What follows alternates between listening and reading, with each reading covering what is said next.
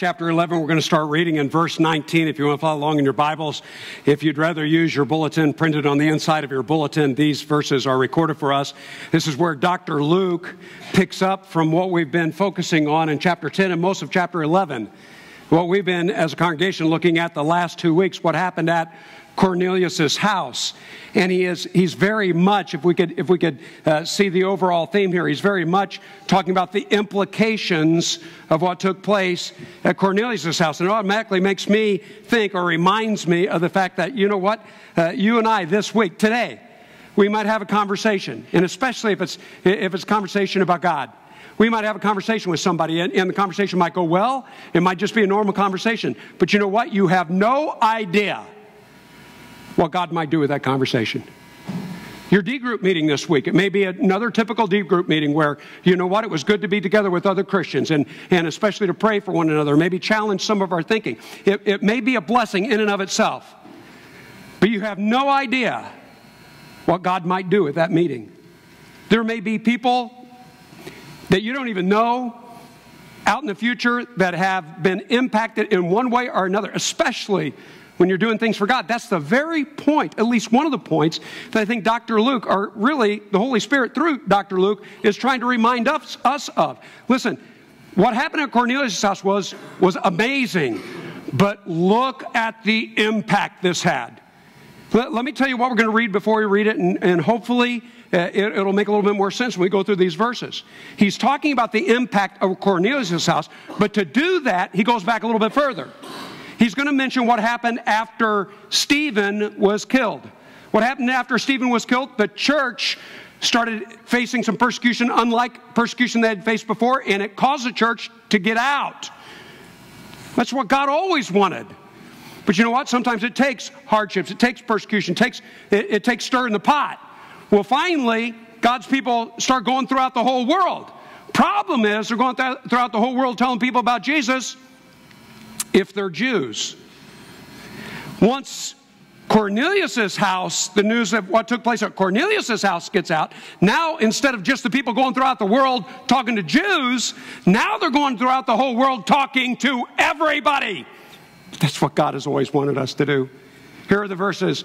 Acts chapter 11, I want to start here in verse 19. It says, "Now those who had been scattered by the persecution that broke out when Stephen was killed traveled as far as Phoenicia, Cyprus, and Antioch." He's just giving us a sampling. We're going to find out later on. They went all over the place.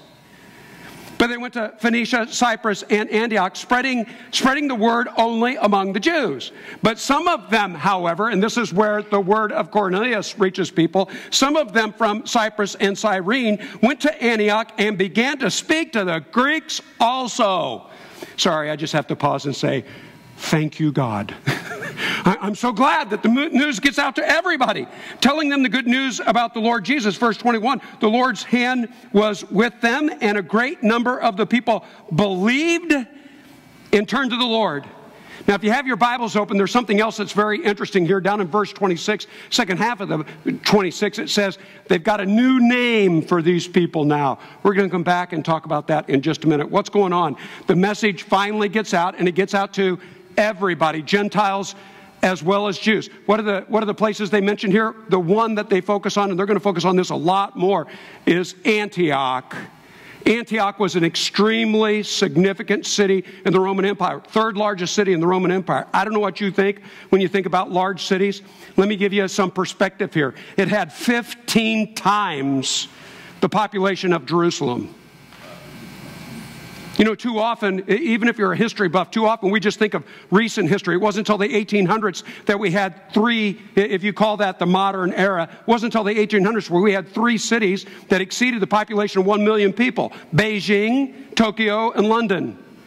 But in the ancient world, there were huge metropolitan areas like Rome itself, well above 1 million people, and Antioch was probably approaching that. Huge place. Very significant place. Do you realize that they had a lighting system in ancient Antioch in the first century that many historians said it looked like daylight when you went there in the middle of the night? Do you realize they had indoor plumbing? I'm getting way off subject here, but anyway, fascinating. fascinating stuff in the first century. Very significant place, but probably one of the most significant things that historians have found out about Antioch, as far as you and I are concerned, is this. In the ancient world, when you wanted to build a city and you wanted it to last, you wanted to be protected, you built really big walls, right? Walls are one of the greatest things as far as first line of defense. The better the wall, the better you're protecting your city. Antioch, unlike most ancient cities, didn't just have walls on the outside. They had walls on the inside. In fact, there's this Jewish historian, his name's Josephus, and he tells us that they had as many as 19 different sections within the city that were walled off. Why? Because this ancient, huge city was unlike any other city before in that it was multi-ethnic. Most of the times, people that are alike one another, speak the same language, same race, you develop a city. This was on a major trade route. And it brought a lot of different people who usually didn't live together before. It brought them to one city and they were living together.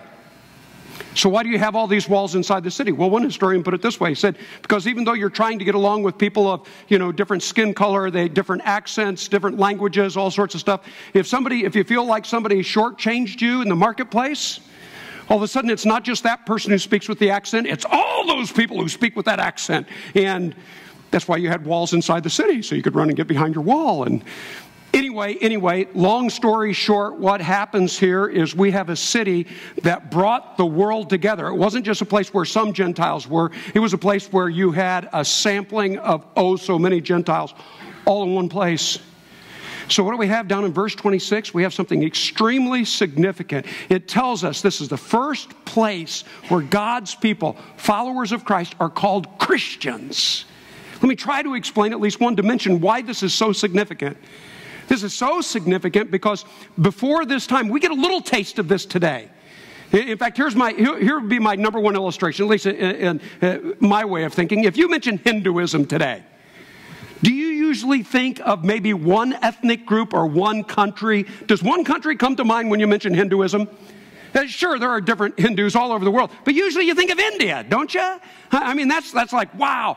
In the ancient world, most of the time, when you talked about a religion, you thought of an ethnic group. You thought of a certain group of people. And when we talked about followers of Jesus, we called them the disciples, or we called them followers of the way, but up till this time, many times they would call them a sect of the Jewish people. The followers of Christ amongst the Jewish people. When the message comes to Antioch, you can't do that anymore. Why? Because it's not just the Jews, it's everybody. And that's exactly what God always wanted his people to be. It's a big, big family. The guy's name's Darrell. Darrell wrote a book this past year, and I personally find his writing style very engaging, and maybe it's because I can relate, at least in a little way, to some of the things he was talking about. Just some personal experiences he was sharing. He said he and his family were traveling outside the country. And when they were traveling outside the country, he said, he said, I had this uneasy feeling. I was enjoying it and everything else, but just this uneasy feeling, and I'm right there with him. Because every time I've been outside the country, it's usually going to a third world country on a missions trip. And you know what? I don't look very Haitian. And so when I go to, you know what I mean? I go to different places and I know I stick out like a sore thumb. And I just have this feeling, and anyway, uneasy. So I'm right there with him and I'm thinking to myself, yeah, I get you. And he says, everything was fine. Everything was going okay. But he just had this, just beneath the surface, uneasy feeling. He and his family had gone to a restaurant. They'd ordered their food. They were waiting on the food to arrive. And he said he couldn't help but notice about a table or two over, there was a family, they'd already been at the restaurant, and their food was, the waiter or the waitress brought the food and set it down the table. And just kind of out of the corner of his eye, he sees, the food over there. And the family, before they ate, they all bowed their heads and they started to pray together. And he said, you know what? I don't even know those people. But all of a sudden, it was like this warm feeling just washed over my soul.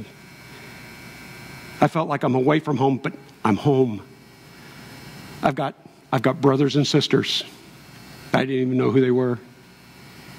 Maybe one of the reasons this made such an impression on Darrell is because something happened earlier in his life.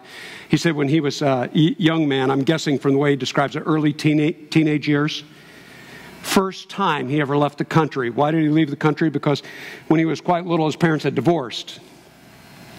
his dad was living overseas. And so Dad wanted to see Daryl. Daryl hadn't seen his dad in years, you know. And of course he wanted to see his dad, but his mother was quite apprehensive because, you know, it's one thing if you send a child to another state, but if you send a child overseas and all of a sudden Dad decides he doesn't want to send the kid, you understand why she was apprehensive. Because of all that, Daryl's a little apprehensive too. He wants to see his dad, but he's like, will I ever come home? Well, when he got off the plane, his dad was there to pick him up, and things were good. He still felt so uneasy. Early teen years in all likelihood. Why? Because he was already a Christian. He prayed about this, but you know what? Still felt ill at ease. His dad, knowing that Daryl had become a Christian, made arrangements for him to go to a church. The very first Sunday he was there. So he went to a church, another country, didn't know any of these people, but in the middle of the service they stopped, and everybody took a little piece of bread. Everybody took a cup with grape juice. And he said, for the first time in his life, it's like this peace washed over me. And I looked around and I realized I don't know any of these people, but they're my brothers and my sisters. I'm away from home, but I'm home. I'm home. That is the message of Christianity. Jesus didn't just die for you. He didn't just die for me. He died for us. He didn't just bring us individually into relationship with him. He brought us into his family. All of us. Folks, we've got brothers and sisters all over the planet.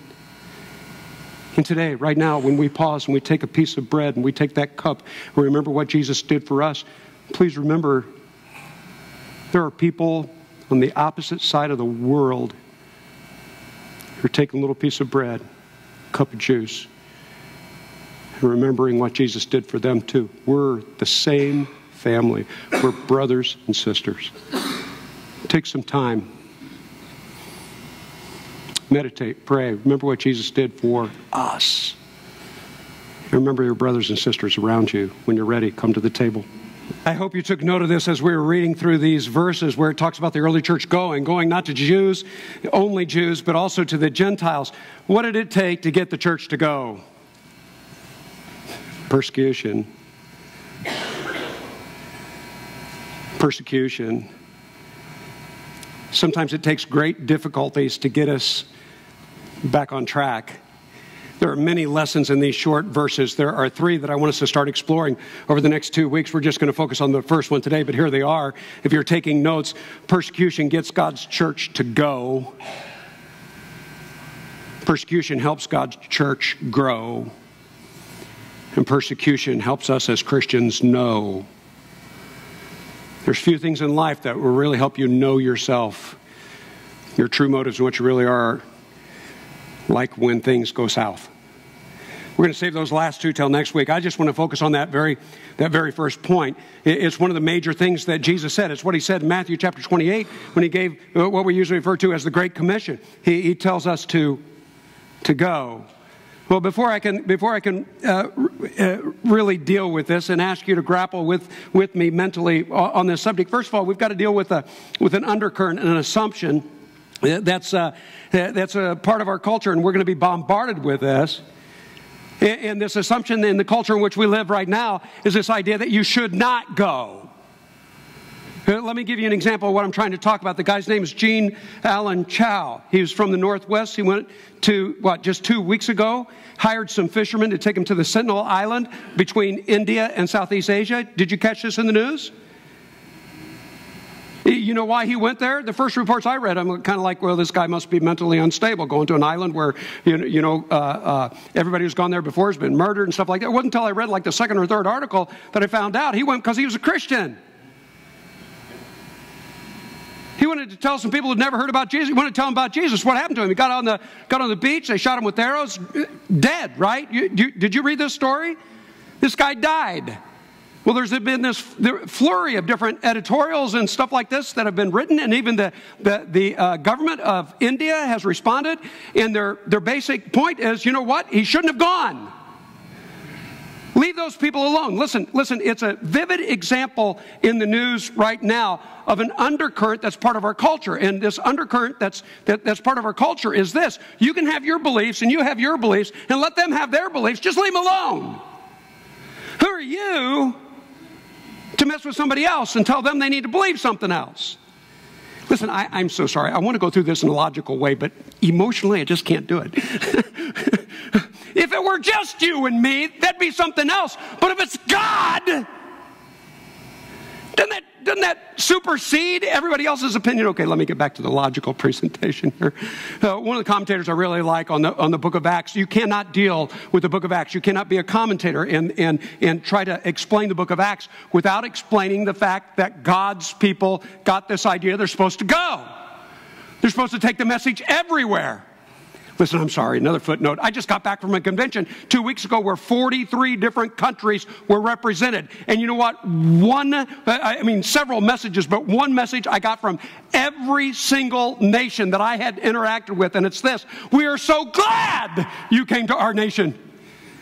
It is so much better because Christians went. It has always been that way. Let me get back on track. Here we go. There's a commentator who deals with this idea. And dealing with the book of Acts, you got to deal with this, right? You got to deal with the fact that we go. But you also have to deal with this as Americans. There's this underlying assumption that we shouldn't do that. It's okay for you to have your beliefs, but don't mess with other people. And especially when you talk about other ethnic groups and other countries and other people around the world. Why in the world would you want to Americanize them? Isn't that arrogant of us to do that to other people groups across the world? Well, this one commentator makes reference to an African-American professor at Yale University just a few years ago. And this African-American professor at Yale University happens to be an expert on Africa, many different countries of Africa. And he was addressing this very point, this very objection that a lot of people, sometimes people just have this objection, but they don't verbalize it, but it's very much an undercurrent in our world. You know, we can have our beliefs, but don't mess with the rest of the world. Leave them alone. Right? Why would we want to Americanize this? And first of all, he deals with this so well. But he said, how naive. How naive. Number one, if you think we're Americanizing, then you're thinking something. Do you really think Christianity is an American thing? You do know Christianity's been around a whole lot longer than America has. Okay, I understand that some people miss the boat on that one, but he goes a little bit deeper, right? It's not an American thing when you talk about taking the Christian message. And by the way, I get it. Sometimes people are not just sharing their faith. They are trying to change a culture and Americanize it. You know what? That's a whole different subject.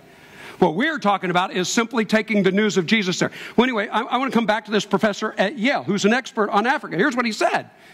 He said, listen, if you really knew your history and if you would just study a little bit and you would understand Africa, here's a conclusion you would come to.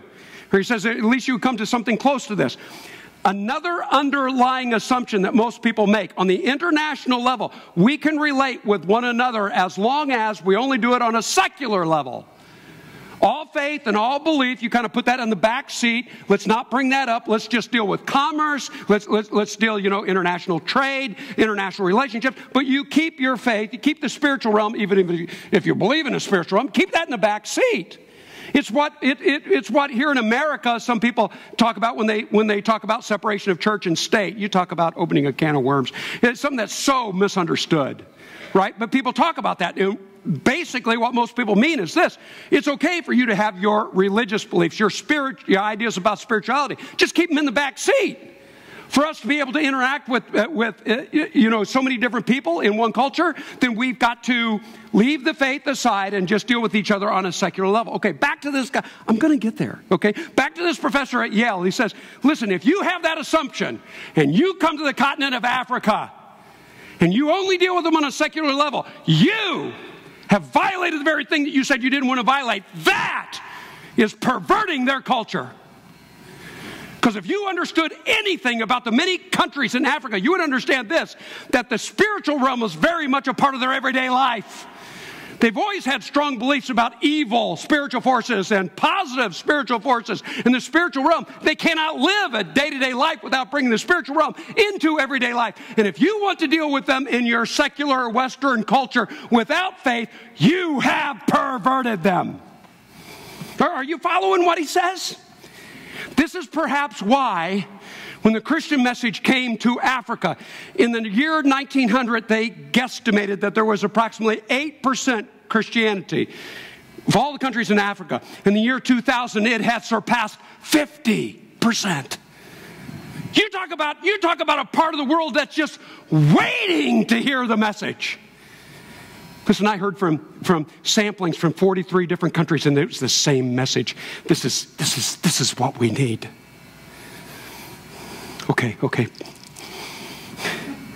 So why aren't we always going? Sad fact.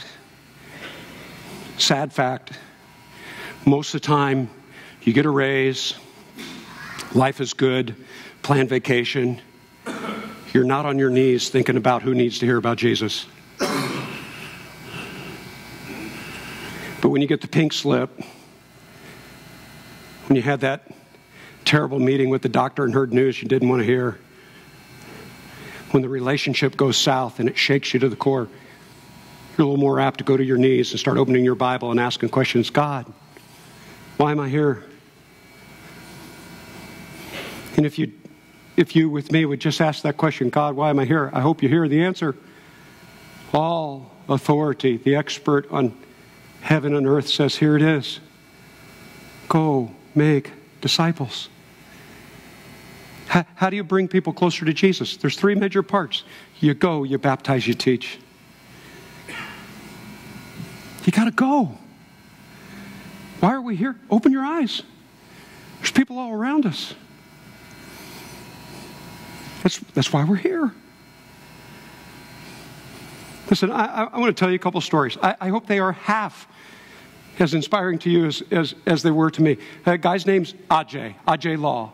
He's native of India. He came over to the United States to go to Bible college. In fact, that's where I first met his nephews anyway. I used to babysit his nephews. I digress. Ajay Law is a minister. He's been working with a mission in central India. We support a mission in South India. The mission we support in South India, you read it in the bulletin, right? You realize as a congregation, we support this mission greater than any other one congregation. They've started over 1,000 churches in South India. Well, this is a story about Central India. In Central India, Ajay was talking about Punjab. Punjab is a city located on the border between Afghanistan and India. It's away from where he lives, but he was invited to come up there to speak, to share the message of Jesus, because several other Christians had gone to that area. They had started sharing their faith and telling other people about Jesus. It's very a lot of Hindus, but also Islam is strong in that part of the world. So it's very difficult. But they thought, hey, the time is right. We can advertise this. We can have a big open meeting. And a lot of times, you have these big open air meetings. It's a way to get something started. So they've made all their plans. The day before Ajay was supposed to go up there and speak at this open air meeting, the day before, the minister and his son, both of them were ministers in that area working on this, organizing this open air campaign. The minister, the father, was murdered. In fact, as he was telling us the story, they showed a picture of him laid out, covered with blood on the screen. Whoa. The guy was murdered. So Ajay calls the son and said, hey, your dad was just murdered today. We're supposed to have this meeting tomorrow. If we need to delay it, if we need to make some other arrangements, you just tell me whatever you need to do. I understand you need to bury your dad. And the son was adamant. We are not going to let Satan have a victory here. Reason things like this are happening is because we need to tell people about Jesus. You better come. Ajay said he went. When Ajay got there, he was met by the chief of police. Chief of police had hired 50 extra policemen to help keep control. And the chief of police is talking to Ajay, and he said ahead of time, I've only got 50 guys. There's no way we can control. If things go south, here's what I want you to know, Ajay. You're standing on stage. He says, don't run that way. Don't run that way. Why? Because there's a Buddhist temple over there. They'll just kill you. Don't run that way. It's an Islamic temple over that way. And don't run that way. Sikh temple that way. He says, if things go south and we can't control the crowd, turn around and run that way as fast as you can. And Ajay's like, okay. So have you got this picture? Guy murdered the day before. The chief of police comes out with 50 of his cops, right? Crowd control and everything. He gives you that kind of warning. They went ahead with the service anyway. Things didn't get out of control. As a result of him preaching that night, 300 people were baptized into Christ. Wow. 300 people were baptized into Christ. Here's the thing that gets me so much, though. They went, even though it looked like, man, maybe we shouldn't go. Maybe we'll lose our lives if we go. They went, they baptized. And you know what? After baptizing 300 people that night, they stayed. They left a lot of the people they'd been training in their Bible college there, and they started 6 new churches on the border between India and Afghanistan that are there today, started this past year, even in the midst of things going south. Here's one of the other stories. So many stories. Here's one of the other stories he told. It wasn't in Punjab. It was another area where there was some persecution going on. We usually don't hear about it unless it's a foreigner, an American, something like that. But I tell you what, Indian Christians are having their homes burnt. They're being kidnapped, and some of them are being killed. Oh, I've got more stories. I'll save them for you later. But anyway, there was another area where some of this stuff was going on. It was really, really, really bad. Within 2 days, Ajay had 2 conversations with 2 of the Christians that were in his church, the church he served in that area of India. This is like the next town or 2 towns over. They were talking about the problem. Just talking about the fact persecution is taking place there. He didn't bring this up. Here's what the 2 individuals brought up. The first guy's a business owner, and he says, you know what? Terrible. I've been praying about this. You know what? I think I need to move my business to that town. Did I explain this well enough? He's talking about the town where they were killing Christians, burning their homes, and things were going really bad. And this Christian in this town says, you know what I think I need to do? I think I need to move there. Why? Because obviously they need more Christians around. Within a day, like the very next day, he's talking to a doctor at the hospital that they have there. And the doctor, out of the blue, said, you know what? I've been thinking, I need to move my practice. I need to go there. They need more Christians there. Listen, just like the early church, they got it. You got to go before we can change the world. But when you go, the world is being changed. We're winning. We're part of it. But you know what? You and I, we've got to have our eyes open to the places around us where, oh, wow, it's bad. You know what that means? Probably means I ought to go there.